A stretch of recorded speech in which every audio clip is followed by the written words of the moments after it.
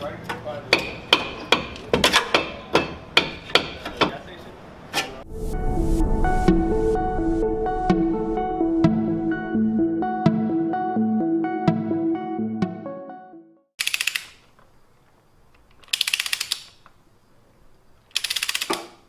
you like to torque it? This is really the worst lighting to paint something black.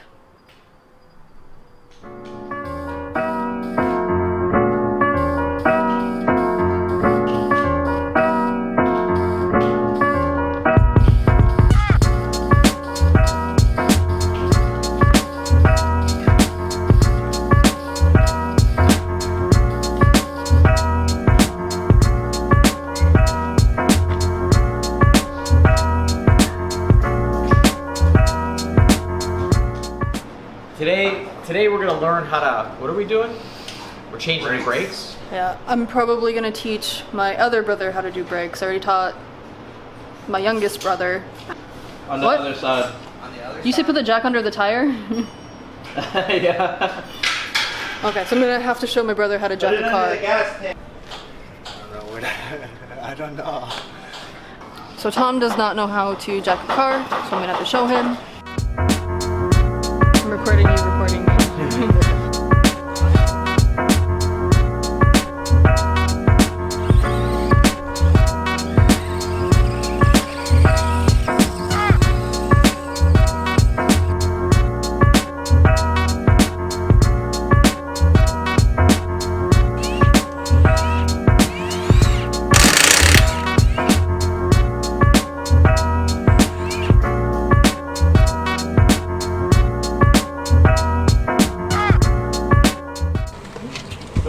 There's literally nothing left.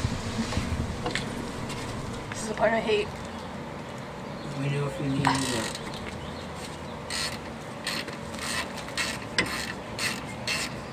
I am trying to take the caliper off, the whole caliper, that way I can access the rotor. Are you streaming? Yeah. No, Or are you just recording? I'm just recording. Oh. That's why I couldn't find it. Oh yeah, we're not. Yeah, you were able to find the channel or the video? I can find the channel, I just can't find the video. Yeah, it'll probably be up tonight. Aw. Do I have a new subscriber? This is Juan's toothbrush. At least it gets some use.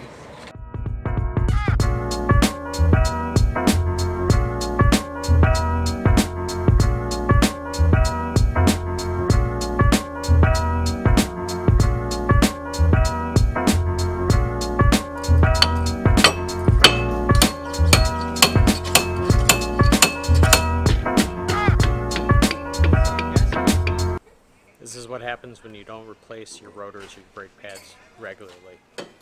No bueno.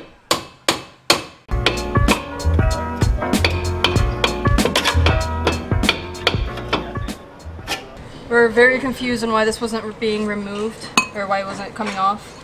And we were all taking turns beating the shit out of it.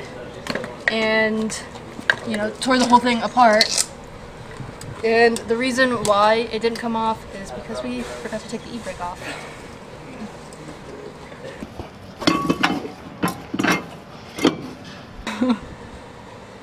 like the boot's completely stretched. And there's brake juice. What was that?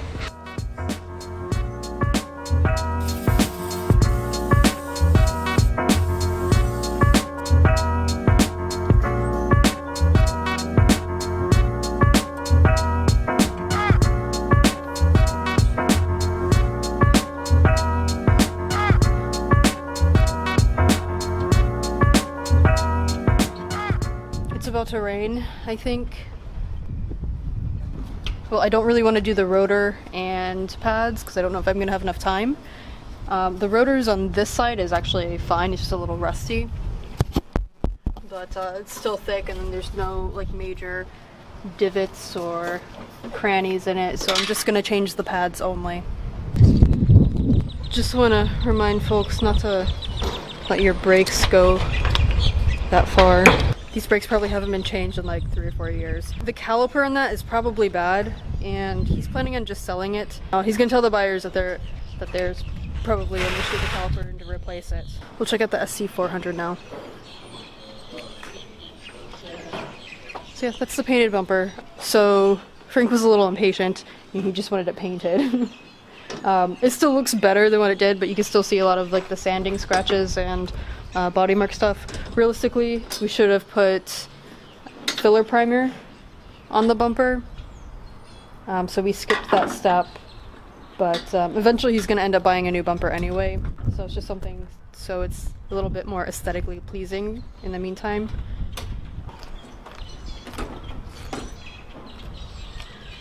Lexus bumpers are the bitch. I kind of want to keep these as souvenirs. This is probably the worst I've ever seen. But literally look at that. You see that lip on there? That's what you call car neglect. Alright, so we're gonna jack the car, take it off the stands, and test drive. So I think he actually finally learned how to jack a car. His jack is very sketchy.